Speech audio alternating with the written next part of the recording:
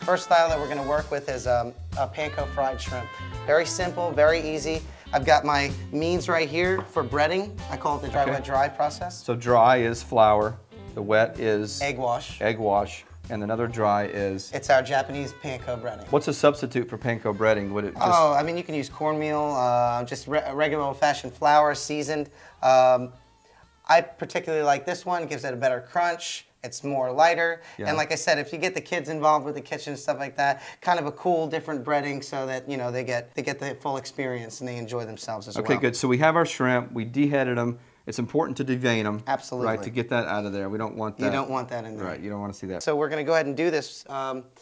Pretty easy. Just go ahead and lightly dust that shrimp in that seasoned flour. Make sure you coat it because this is going to be the beginning of the glue, is what I like to call it. Once this flour goes into that egg wash, make sure it's coated nicely. It becomes kind of gluish right here. Yep. And then all you do is just take it in the panko, and you want to just lightly push it down. You really don't want to beat up the shrimp, all right, until it's nice and coated.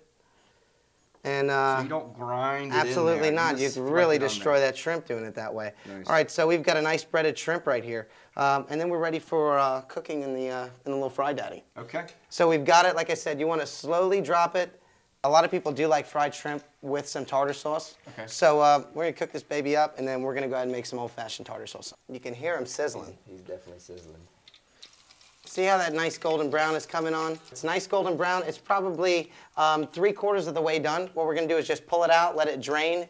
The cooking process is still going. There's a lot of oil on there. It's still hot. So we have a little drip tray right here. We're going to let it rest, and we're going to go ahead and venture over to our tartar sauce. We've got some simple ingredients here. We've got our black pepper. Okay. I've got good old Lawry.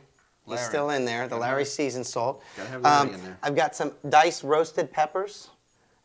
Some diced pickle, and a little bit of diced onion, and then we also have some whole grain Dijon mustard. It gives it a nice little kick. You don't want to go and overpower it. Basically, this is just a combined everything, mix it together, and then call it a day. So there's no rules here. You Absolutely not. You just close your eyes, pour, and then that's it. I love it. Let's do it. Nice and simple. You don't want to overdo it with the pepper, so about a pinch of salt and a pinch of pepper to give it just a little bit of flavor. A little bit of Lawry. I've got about maybe like 2 ounces of diced roasted pepper. We're just going to go ahead and throw that in there. Same thing with the pickle. 2 ounces of diced pickle. You don't want to go too much on the onion, just a little bit. So I would say just about a 1/2 ounce of a diced white onion. You can use red onion. Red onion might give it a little sweeter flavor. And then I've got some whole grain Dijon mustard, which, like I said before, you don't want to overdo it. You just want to go ahead and give it a little bit of a pinch. The last thing that we've got here is just some Worcestershire. This will give it some saltiness. That's why you don't want to overpower it with the salt. Yep. But it's just got a really nice flavor that goes well with the tartar sauce, okay? So we're just going to put a little drop in there. And that's pretty much it. You just want to kind of blend it together.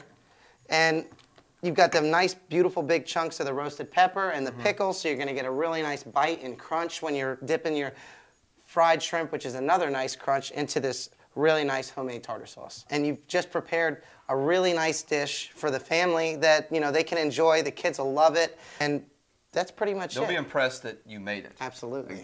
You're halfway there. And that's what this is all about basically, is just how simple can you make it, but making it taste good and making it look nice. So I've heard when the seafood floats in the grease, it's done. Is that true or not true? It's absolutely true. It's not just with seafood. You're cooking chicken, frying chicken. It's definitely going to float to the top when it's completely cooked throughout. So you think we're about ready? Okay, because I know when to pull it is a critical time. If you pull too early, you've got raw shrimp. You're bad. Yeah, pull too late, you've got tough shoe leather is what I like to call it. Yep. So we're going to say pull them. I think we're at the right stage right now where they're nice golden brown. I love frying. It's so just kinetic. Absolutely. Okay, so our shrimp are done. They are perfect. So what do we do now? We've got a plate right here with a paper towel. It'll absorb any of the extra grease that is lying on the shrimp. So you want to try and get all that excess grease off of it. Keep the grease in the fryer. That's where it belongs. So this has been sitting here a while. Absolutely. You can hear that. They sound perfect. They really do sound good. They're talking. They're talking.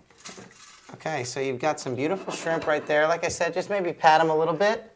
We've already made that tartar sauce, which is that old-fashioned tartar sauce that we did before. And I've got just some spring mix, just to give it a little color on the plate. We're going to put that spring mix right here. You've got your tartar sauce. And then, I mean, you can assemble it any which way you want, but just to make... I like to go in a kind of a pyramid. If you want a pyramid? Yeah. Would you like to assemble? Yeah, I'll do like a... Let's do it. Let's do like a... My sister was a cheerleader, so let's just do something Look at like that. right there. Okay. We've got some lemon. Yep. It's fresh lemon. You're obviously going to definitely serve fried shrimp with fresh lemon. And then the last but not least is, just to make it look a little bit more upscale, I've got this thing called a microplane. Have you ever seen one of these before? I have never. It just gets a really thin, fine slice on your zest. But if you were to just take it... Wait a minute, on my zest. On your zest of a lemon or a lime. You know how you have that rind that's on the outside? You do want to just try and take a little bit of that top layering off. And like I said, you just throw it on the plate. So the outer part is the zest. Absolutely. And you just go ahead and throw a couple sprinkles of that here and there. And you really jazz the plate up. Nice. That looks pretty good, huh? That does look good. So this is ready to be eaten. That's ready to go. So, let's see what we got here. You can hear that crunch, huh? Oh, man. It's pretty good, huh? It's still pretty hot, but it's pretty dang good. That is really, really good. Good deal. Ben, what do you think? That's pretty good. Worthy? Worthy. I would say it's worthy.